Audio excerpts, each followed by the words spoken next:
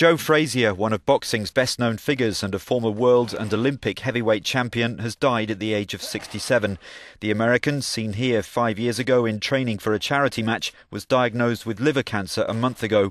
He became part of boxing folklore in the 1970s with 3 epic fights against Muhammad Ali, among the most famous in the sport's history. Frazier was the first boxer to beat Ali, winning one of the contests.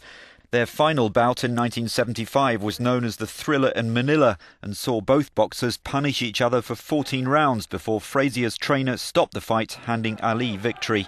Frazier was never embraced as the national icon that Ali was. In retirement, he continued to train young fighters in a poor area of Philadelphia.